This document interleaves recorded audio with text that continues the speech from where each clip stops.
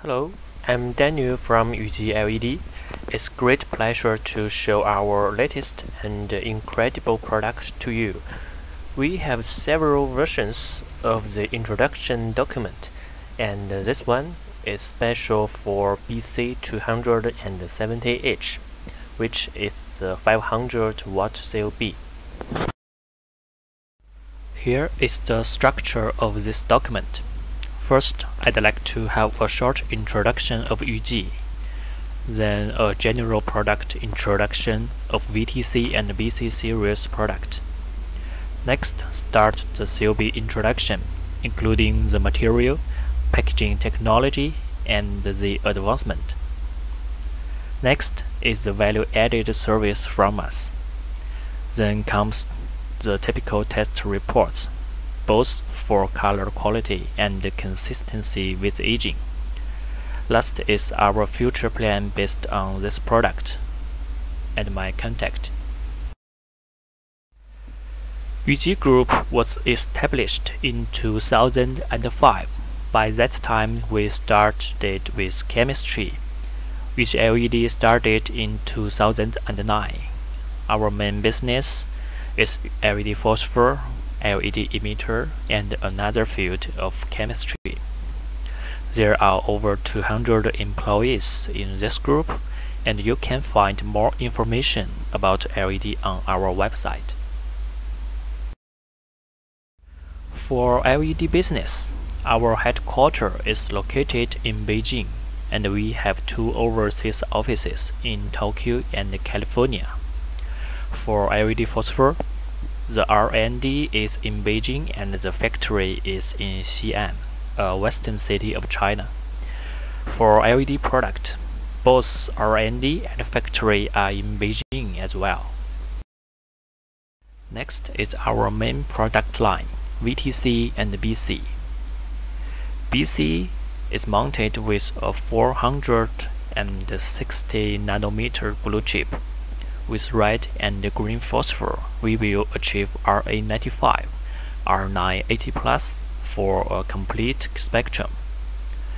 We produce frequently used color temperatures like 2700, 3200, 5600, and 6500 K for cinematography lighting, and of course, wider range can be customized.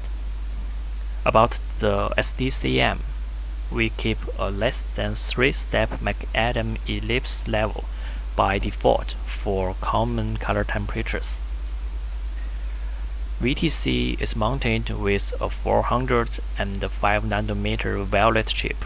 With red, green, and blue phosphor, we can accomplish truly full spectrum, and we keep same CCT and SDCM policy same as BC series. Here are the tungsten spectrums of BC and VTC.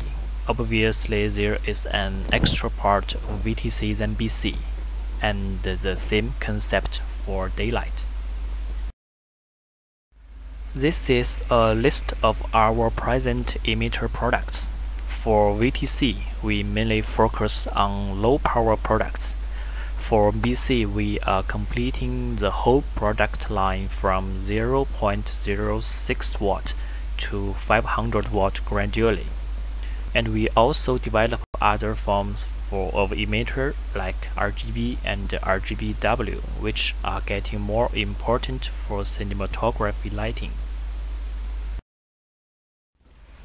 Here is the most common way we provide product to clients. For mid-power SMD, we provide single emitters, and clients finish their PCB on their side and finish the whole fixture of soft light as well.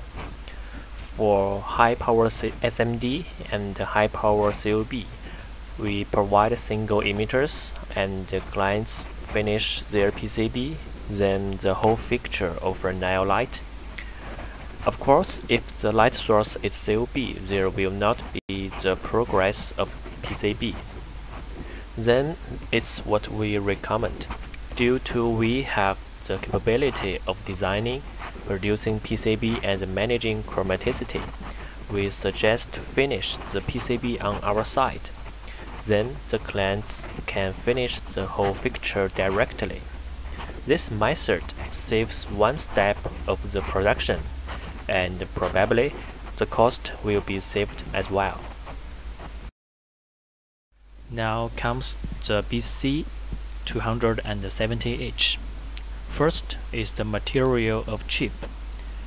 144 pieces chips are mounted on the base plate, and the maximum design power is 500 watt.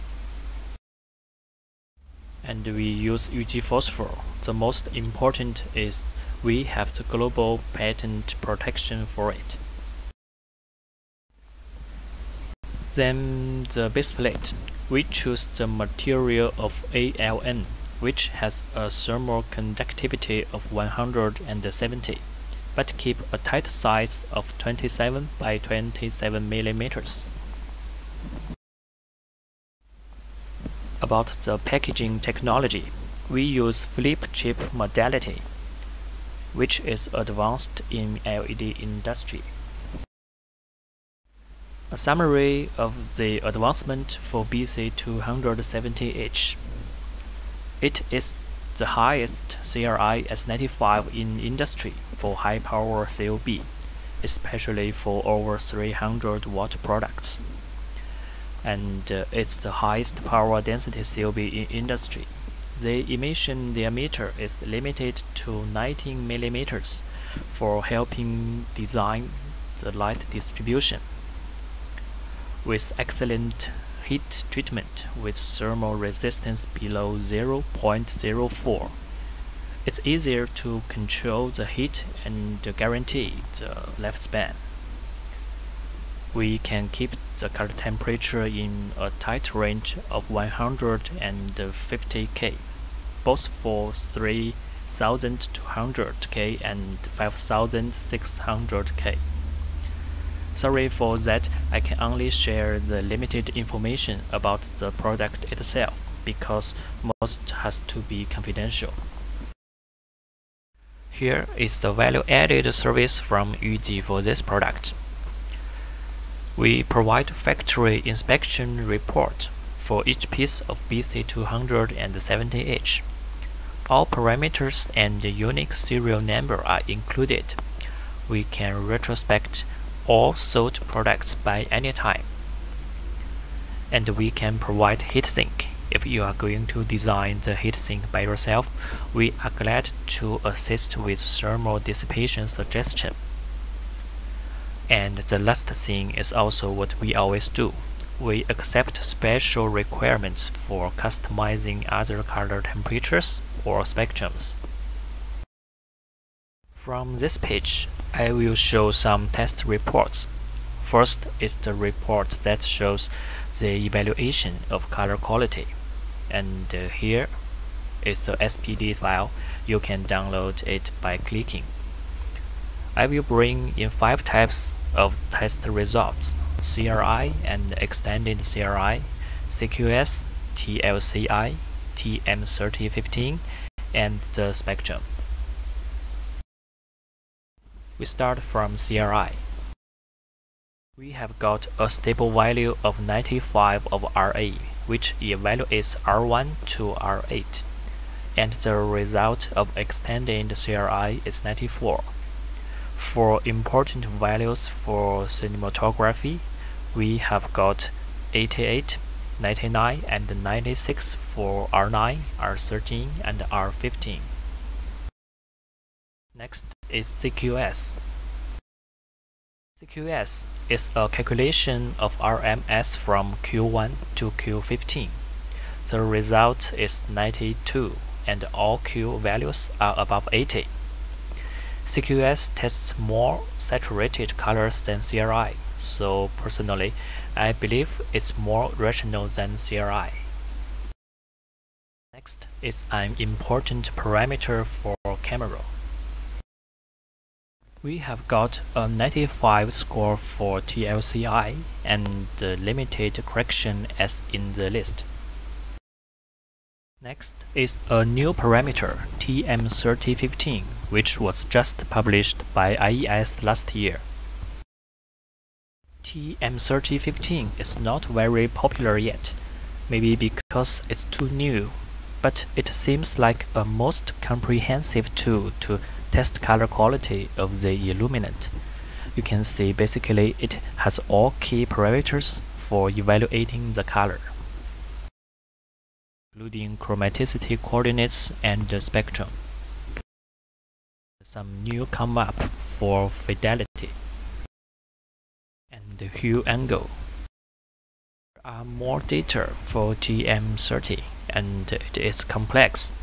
We can talk about it later if you are interested. The last one is the spectrum. Always simulate the spectrum as daylight or tungsten. Comes the consistency and the aging test reports. We consider this as same important as color quality and sometimes even more important.